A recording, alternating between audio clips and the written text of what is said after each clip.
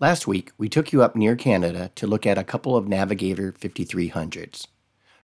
Come along on our boating journey this week as we check out something completely different. I'm Scott and this is Allie.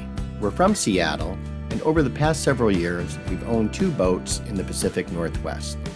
And now we're on our search for our liveaboard cruiser. So come along with us on our boating journey and see where it leads.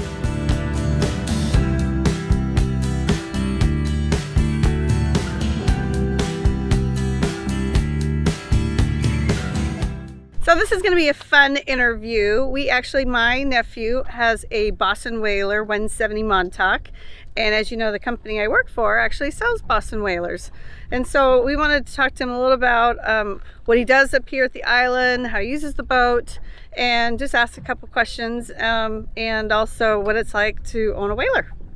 So my first question, Jake, is how long have you had this Boston Whaler? 3 years. Got it right before my daughter was born, so it was a gift to myself before I had to not have fun toys anymore. And were you looking at a couple different types of boats, or what made you pick this boat? You know, I always wanted a center console boat, and I wanted something that I could beach as well. You know, something that I could come to shore, I could do plenty of fishing in, and then the kids can get in and out pretty easily, along with the older folk as well. And what types of fishing or crabbing do you guys do here on the beach?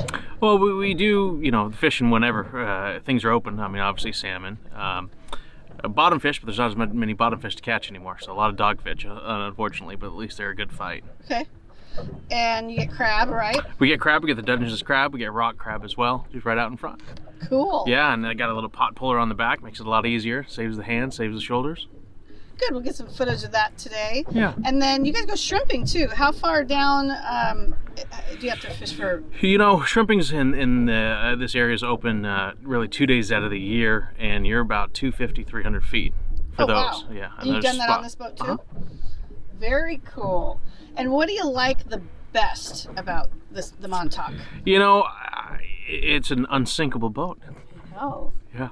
Have you seen the footage where they cut where they cut the half off? Yes, yeah, legendary. And it's got lots of storage. So this looks like a seat, but it's also a cooler? Correct. And I don't use it as a cooler. I use it for life jackets, but yes. Very cool. And then there's more storage here. There is. There's some more storage underneath here. That is pretty dirty down there. That's where we keep the anchors and some extra stuff, and you know, bow lines and so on. Very cool. Yeah. And it's pretty hardy. All you do is cover the center console during the winter, and that's all you have to do? Well, I got a whole boat cover for the winter. Oh, you do? Yeah, okay. Yeah. But when it's sitting out on the buoy, I just cover the middle console. And so you take it out at winter and store it on the hard? Right. I have a little lean-to that I store it under. So whalers are unsinkable. They're legendary. You think you'll own it forever? Hopefully. You always want something bigger. Your eye always sees the one that maybe has the cutting cabin in it or something like that. But what size engine is on this boat? It's a 90 Merc. 90. Yeah. Okay.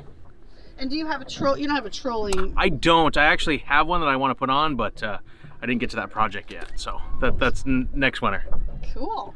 Well, should we go crabbing? See if we got some crabs? Yeah, let's get dinner. The Boston Whaler 170 Montauk is a fantastic boat for beach life. It's rugged enough to come ashore on rocky beaches and to handle heavy crab and shrimp pots, but safe for Pacific Northwest waters and comfortable for the entire family. With plenty of storage and center console navigation, the Montauk offers the Pacific Northwest boater all the comforts needed for a day on the water. So if you like this video, please give us a thumbs up. Be sure to leave your comments down below, and be sure to subscribe. Ring the little bell up at the top so that you get notifications for future episodes. Thanks you guys for following us. We really appreciate it.